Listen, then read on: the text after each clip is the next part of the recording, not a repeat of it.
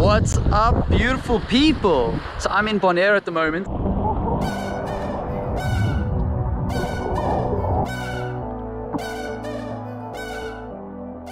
And I've just been coaching two guys, having such a good time. These two guys hit me up and they were like, Mike, we want to go kiting with you somewhere and we want to get some insane progression. I was in Egypt for like 3 days, wind wasn't looking good, and I was like, change plans, let's go to Bonaire. So we planned the trip out and we made it happen. I'm going to take you out for a session on my 13.5 XR7. It's a freshie, gonna crack her open now. And of course, I'm back kiting, knees, ankles, feeling pretty good, getting there.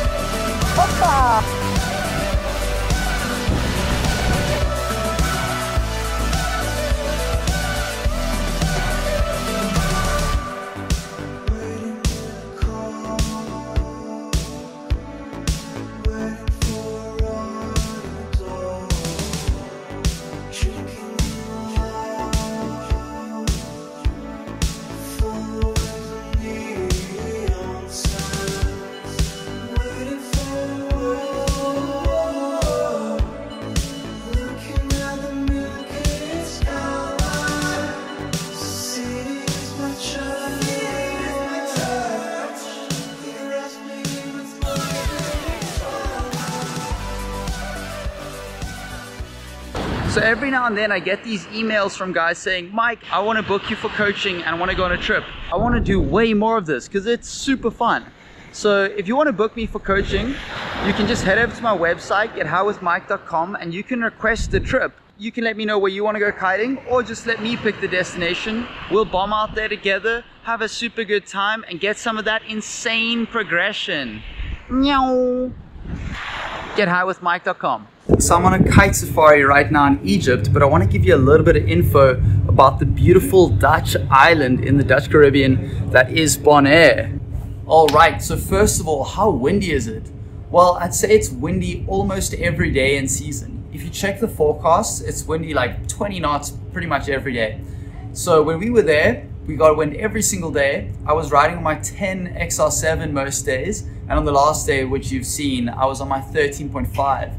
Now, if I lived there, I would probably have a 10, 12, and 13.5 XR7 quiver. But if you're more of a beginner rider or you like riding with a bit less power, you might want to consider something like an 8, 10, 12 quiver. I wouldn't say it's really a great looping spot. There were some guys pulling loops on 9s and 10s, but they're not really big power loops. It's kind of like those loops that only just catch you, and it can be done, but rather go there to do some old school, practice some jumps, you know, just don't do big mega loops there. It's not gonna happen. So what's the kiting like? Well, there's only one kite spot because the whole island is very protected and there's a lot of conservation going on, which makes for a super beautiful, pristine place. But obviously only one kite spot, and there's 2 kite schools operating at the spot. It's offshore wind, and I'd say it's semi-flat. It's a little bit flatter closer towards the shore, but it gets a little bit choppier as you go further out. And obviously, it being an offshore spot, you want to know, is there a boat rescue? What do I do if something goes wrong? And yes, the 2 kite schools there have boats that operate from like, I don't know, 8 or something in the morning until I think 5 or 6 at night. So if you have any issues during that time, they will probably come help you out free of charge. They're amazing people, super friendly. I really enjoyed hanging out with them. So what else can you do? Well, there are some fantastic local restaurants. world-class diving and snorkeling, and there are some amazing people over there, like really good vibes, great community, and a lot of Dutch people. And I gotta say, I love Dutch people. They're just like the funnest people, super friendly. So it's really easy to get there. You can fly from Amsterdam if you're in Europe, or if you're in the US, I think you can probably just take like 2 flights, like one down to Aruba and then one over to Bonaire. And guys, I will definitely be going back to Bonaire. It was such a great time for coaching, really enjoyable experience. I just loved my time out there, and it is just, did I tell you, it is so picturesque. It's like stepping into a magazine. So yeah guys, of course, what are the prices like? Well, I'd say it's a little expensive, but not totally crazy. It's kind of like the same prices that you'd be paying if you're in Holland, I would say. It's like $15, maybe up to $20 for a burger, and maybe about $5 for a coffee. And I think the accommodation's actually quite reasonable. So guys, I will definitely be going back. If you've enjoyed this episode, please be sure to give it a thumbs up, and most importantly, please be sure to subscribe to help me grow my channel and reach more people. Thank you so much for watching. Muchos besos. Adios.